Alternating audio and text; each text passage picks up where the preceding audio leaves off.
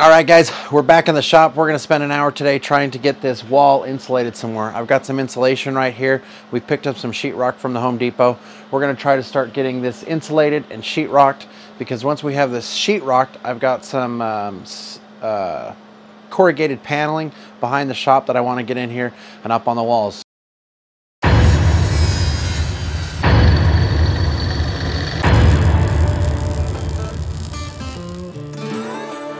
So I'm gonna put on some gloves and we're just gonna get to it.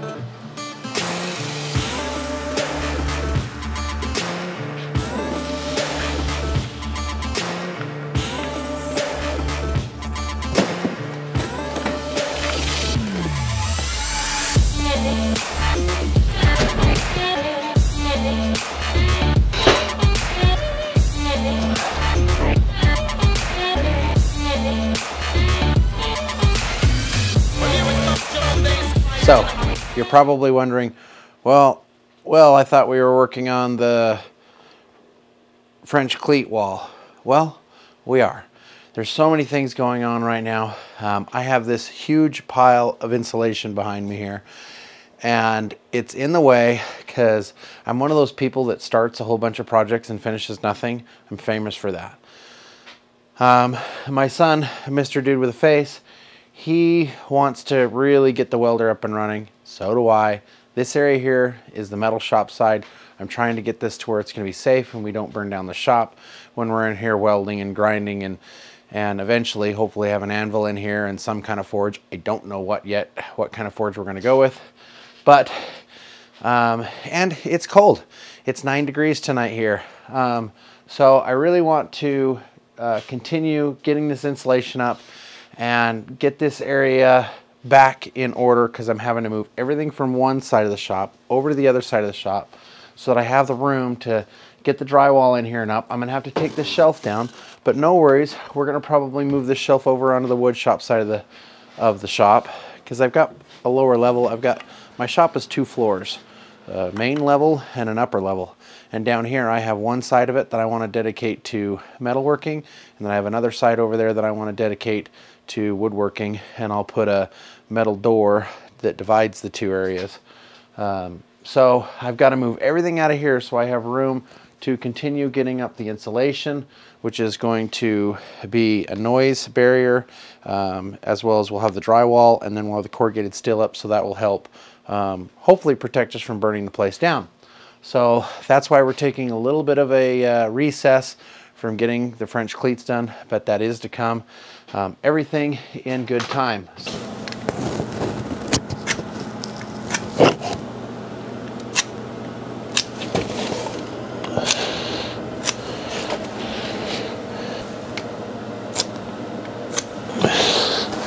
What I'm doing here is I'm marking out where the studs are. This will help me when I'm putting the screws in the drywall.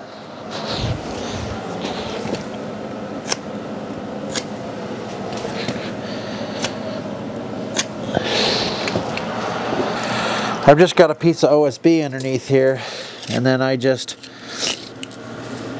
measure it out,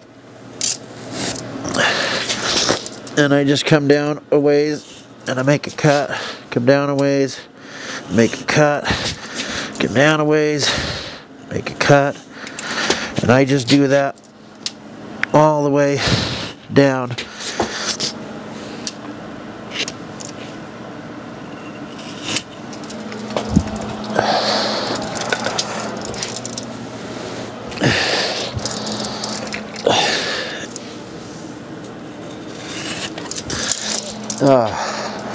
So this is bad insulation, not bad insulation, but batt insulation.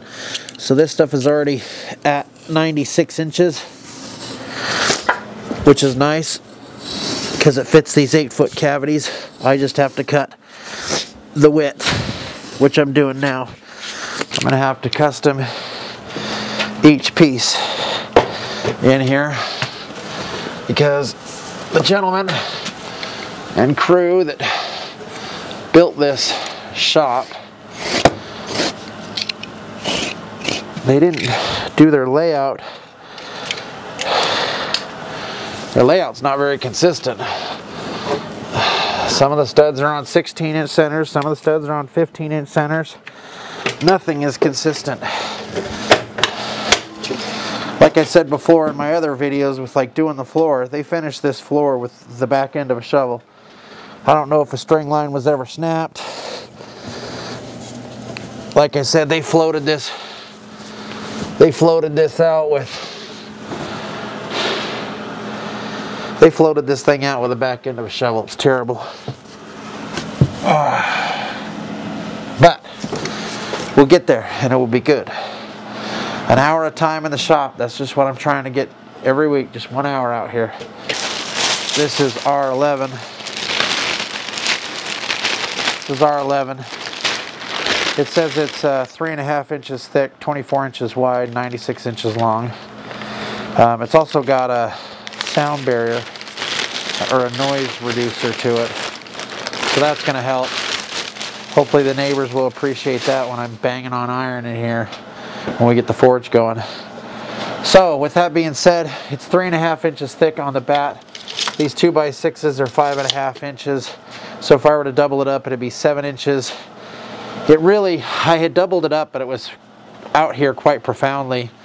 And when you put the sheetrock on there, all it's going to do is compress the insulation. You don't want to compress the insulation. You're just wasting it at that point. So I'm just going to split the bat. I'm literally just going to peel it right down the center into 2 pieces.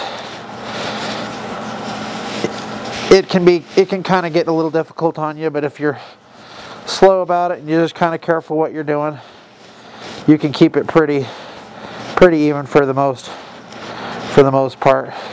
Okay, so now I could just put up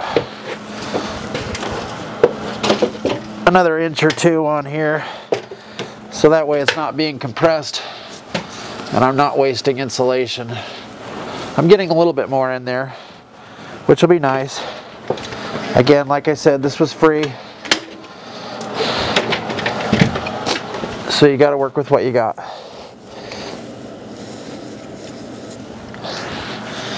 Then I've got these scraps. I'm putting these scraps in the wall, and then I will put a full facing behind it to help secure it in.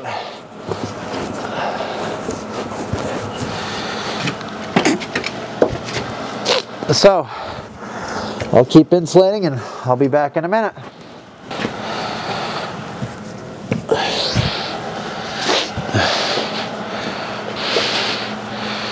All right, insulation's in. I'm glad we've got that insulation in. Now we're gonna hang 2 sheets of drywall. That's all I have, but 2 sheets is better than no sheets. So I'm gonna just pin the drywall sheets up tonight. I'll finish screwing them off another day because this hammer drill is kind of loud. It's late at night. I'm gonna respect my neighbors. I don't want to be making a whole bunch of noise with the drill, so I'm going to get these 2 sheets in here, pin them up with some of those screws that we pulled out from the shelving, and then this will be ready to be screwed off tomorrow. Let's get the drywall.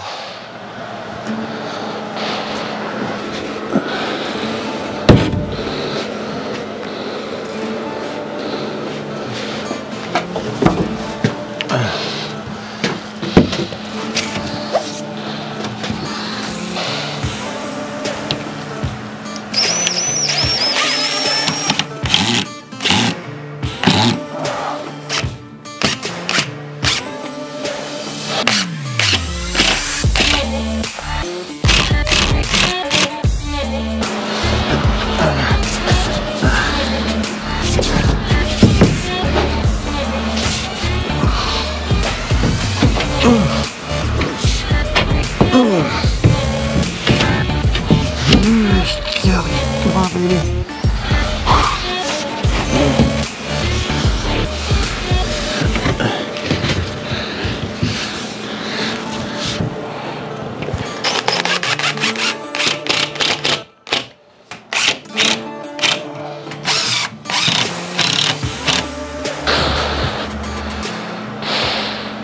Alrighty guys, I've been out here tonight for probably about 2 hours now. Had I not been recording, I probably could have gotten a lot more done quicker.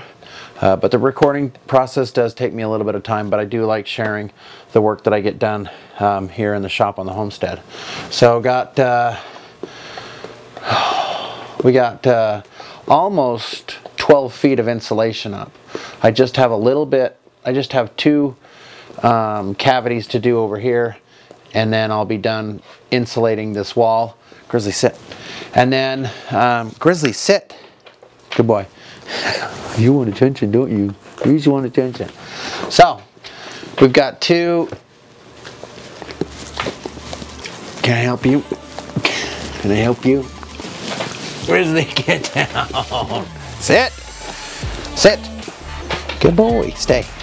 So, I've got 2 cavities left to insulate. We've gotten 2 panels of 4x8 sheets, 1/2 inch thick drywall up. I've just pinned it in. I'll get it nailed off or screwed off tomorrow. We'll get those 2 cavities next time filled and the drywall up. I want to get this drywall finished so I can get the corrugated metal in here and the corrugated metal up. Then we'll put a strip of some fire resistant caulk on the bottom just to help prevent any sparks from getting underneath there and lighten this place up. So appreciate you watching. If you like this video, go ahead and give us a like, and stay tuned. Subscribe below for more upcoming events here on the shop in the homestead. Thanks again for watching. We'll see you on the next one.